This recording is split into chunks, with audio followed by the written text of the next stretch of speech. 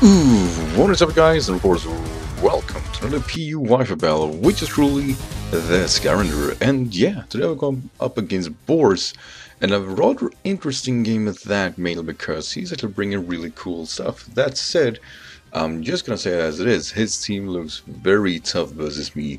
We see Electros, Farfetch, which is really cool, Sea Rattle, Palu Sand, Magmortar, and Ursaring. Now, from the get-go here, yeah, Ursaring looked to be the part here. It's definitely a sweepable able Pokemon if it is a gut set. Basically, he gets Stick Web up, I'm gonna have a rough time, and I'm gonna have a hard time dealing with his team.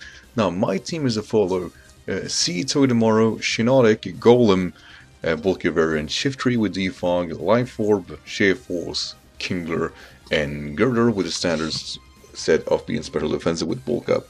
So, from the get-go, if one thing stands out for me, it is that I need to do everything in my power to kind of avoid my opponent from getting up Sticky Web. And if he gets Sticky Web, I really need to ensure that, well, I can defog with Shiftry.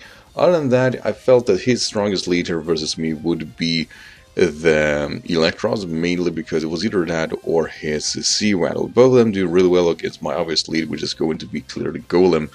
And yeah, we're basically going to take the game from there. So with that said, I'm going to lead it off, like I said, with my TOTEMTOGEDEMARU, and we're going to hope for the best. With that said, let's go into the match.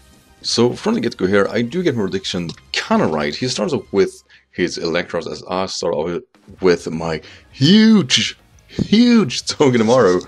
And, you know, it clearly can go for Flamethrower here, and this was a really ideal set since that's Gain Rain also to be able to deal with the Golem. So with that in mind, I'm going to go over U-turn, and I'm going to do a rather predictable play. Going actually to my Golem, predicting, as stated here already, the Flamethrower. So I should naturally outspeed this Pokemon. I shouldn't necessarily worry about it, but at the same time, I don't want to lose my Calyx really too early either. So I decided to actually force myself out, basically getting a bit of a more lead way here. I'm going to bring in Pennywise, of course, the Shiftry. At this point, I do realize here that it's not offensive. It's especially not offensive. It's definitely a bulkier variant. So I can easily go for knockoff, hoping to be able to knock it out. I don't do that, which is unfortunate. But what is more unfortunate is the Flamethrower actually is enough to KO. And you know, that's a big mistake on my side, because that means that my early prediction about Stick Web and whatnot really is a very likely position to be pushed to. Now, I'm going to go up with, of course, my huge TOTEMTOGEDEMARU and go for Poison Jab, knock out the Electros. We are 5-5. But as stated, Stick Web is a real bitch. He's gonna bring in the Cube Sick, which is the Palu Sand, and I don't have anything for this. Now we'll go for U-turn.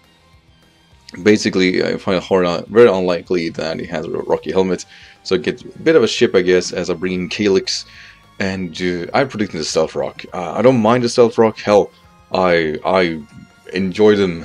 I'm not necessarily weak to Stealth Rocks. I think my opponent here is the one that suffers for Stealth Rocks. With that in mind, I'm gonna actually set up my own. I thought this was my honest chance of doing so, since the only possible defogger he has is Farfetch, and I found it very unlikely for him to be so. Now he goes for power, it does a huge chunk, even though I'm special defensive, it still hurts.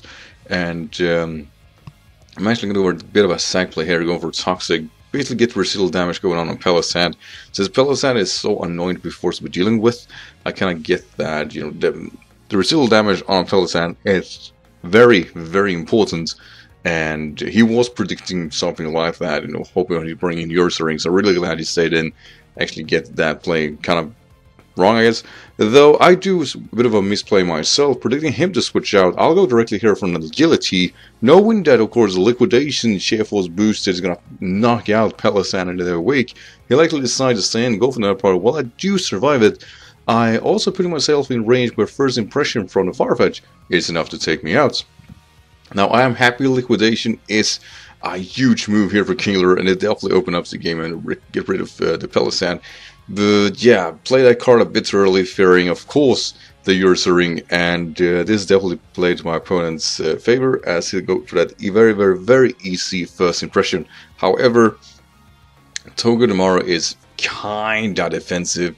I mean, its typing is defensive enough to pull this off, and I can easily here go for an offensive move of so desire, and well, I kinda did, as I do believe I went for a Sing Sap here. Now, I was sure this was Guts, So I was badly mistaken when we see Toxic go up. This is quick feet, people. This means that, well, we went from bad to worse because I don't necessarily deal with this Pokemon that well either. As it goes to close combat, the Kingler needs to be sacked. Kinda glad I sacked it when it came to this, if anything. And I'm gonna bring in my Gerda, if I remember correctly, basically forcing him out with a Mag Punch. No, I went for Cumberdale. How about that? Since, yeah, I was reasoning, since it wasn't Guts, I didn't necessarily fear off a Sod in the first place. I think it went for for a very, very strange play here. I'm going for Strength Sap. And I mean that it's strange because I could definitely have forced him out anyway and go for a Spore here, making Magmortar not as threatening as it became because I don't have a switching for Magmortar at this point. I need to sack something, and Fire Blast is the way to go, and smack, there goes the Shiinotic, and that's on me. As my only switch in here is Girder. Girder is special defensive but aren't offensive, so I really can't 2-hit KO this Pokemon with any other way than Drain Punch, then Mach Punch. As he goes for his C Focus Blast, so I was both good or happy and sad at the same time. I was happy that it was Focus Blast, at the same time I was, kind of sad because I realized that this could very well take me out depending on his set. Very glad it wasn't Inferno Overdrive, and I mean that since I actually am able to cling on kinda alright, as a Drain Punch will, as stated, not take him out, but the residual from the Mag Punch will ensure the KO. And I'm still in a spot where I think I can survive the matchup against Farfetch if I need to. I'm a bit unsure whether or not I can pull that off. As he brings in Flip, that Sea-Waddle, and I'm not going to take any risks here. My best switch in here is depending on if he goes for a knockoff or whatnot to bring in Oceanic, my Togedemaru. As luckily for me, I should say, he goes for a Leaf Blade, so that definitely the less of the worst situation, since we take that with fairly ease, though I can't switch into Togedemaru as this matchup again. Now he'll actually decide to sack half his Bernstein, his Ursaring, and we will be able to go for that Corkscrew, I don't know what it's called, let's find out. I mean, they're gonna have some kind of text here, Smack, Corkscrew Crash, right, so not something else. Probably the best thing happened to Togedemaru was we got access to Iron Head.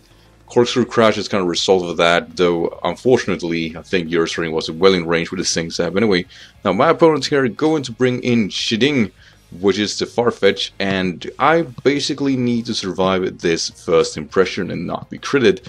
As luckily for us, we do cling on without the crit. Sing Sap is able to take out the, of course, masterful Farfetch. And the last Pokemon here is, of course, the Sea-Waddle, which we are outspeeding, and we will be able to win this game 2-0 in our favor. Which is, like, I'm not gonna lie, very lucky for us, because this game could have turned really ugly had it gone for Stick Web in the early game. So yeah, as I stated here, I was really happy with how the game turned out. I wouldn't mind had I lost this game, most certainly not. Consider that I think First Impression was a really strong role, and I wouldn't necessarily have been able to survive a Braver from Farfetch.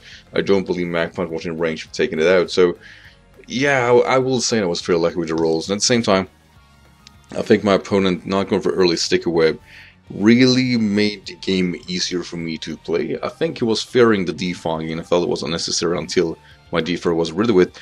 But I think he had a hard time deciding how to lead off with the Sticker Webber to getting the, of course, matchup he wanted.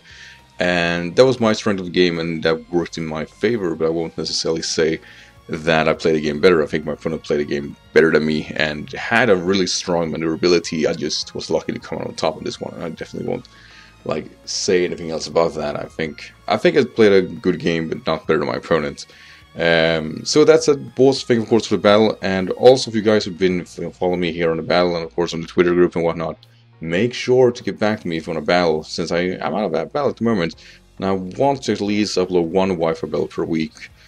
I think that's my goal at least. I do want to stretch that to 2, but at the moment I don't think it's possible. But that's the goal I'm having. So with that said, guys, thank you as always for watching. I hope you enjoyed this game, and of course join us next time for another battle, I guess. Whoa. Wait, guys, I don't know what I'm talking about. Thank you for watching, guys. Take care. Bye.